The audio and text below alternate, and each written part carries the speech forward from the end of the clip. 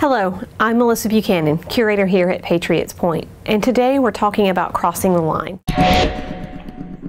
The crossing the line ceremony is a ceremony that occurs in the Navy when you cross something like the equator or the international date line. So the trusty shellbacks invite the polywogs to the ceremony, and the polywog is the individual who has not yet crossed the line. So they are going to be undergoing some rather unusual treatment, and at one point in time it would have probably involved a lot of garbage and water. This particular flag was made aboard the USS Saratoga CV-3 sometime in the 1930s, and it was obviously for their crossing the line ceremony since they have polywogs.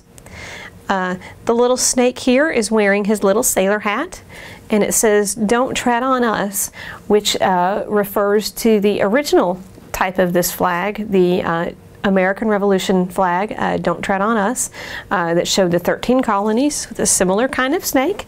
And it was actually made, or I should say designed by Christopher Gadsden, a gentleman from here in Charleston.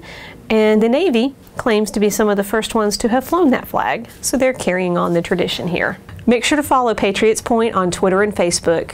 Thank you for watching Yorktown TV. I'm Melissa Buchanan.